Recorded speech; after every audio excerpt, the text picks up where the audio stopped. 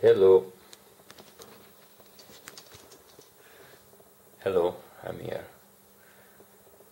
Okay, my name is Davide, and I have this blog in which I usually talk about electronics and mechatronic system and whatever, and this time I would like to talk about a topic that I'm actually studying now, because I recently got this nice Martin guitar.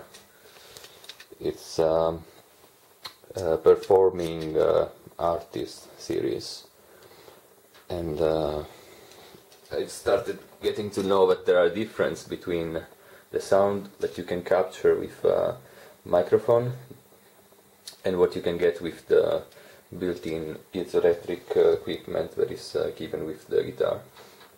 And especially when I went live, it was one of the first time I was using the guitar. It was quite strange to hear that the guitar was not responding as I thought it would, because when I listen to it, the sound is quite different from when I play it with different picks and with the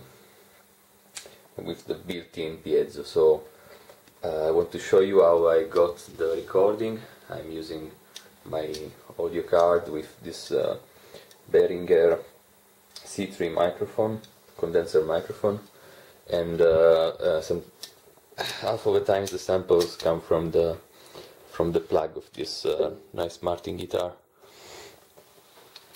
So now you know how I got the samples, and I tried with different picks, because another thing that I noticed is that the thickness of the picks, the plectrum, changes quite much what is the sound that comes out from your guitar. So it's quite difficult, in my opinion, to talk about what is fat sound, what is bright, what is the response of it in terms of words, especially for me, that I'm trying just to speak English, but I'm not native. So what I'm doing for you is to use the spectrum analyzer. It is a plugin that you can easily find. It's free, the one I'm using. I don't quite remember now, but you can find the link. And I want to show to you what is the difference in terms of frequency response, and what is the yellow curve that you see is the average in 10 seconds, which is the period of my sample. And the sample, yeah, why I'm doing this stuff, all these troubles, because I'm trying to record at home my original song, that is called Take Care, and other songs that will come soon. So hopefully you will find the link, and actually I will just put the link here now so that you can go to check it.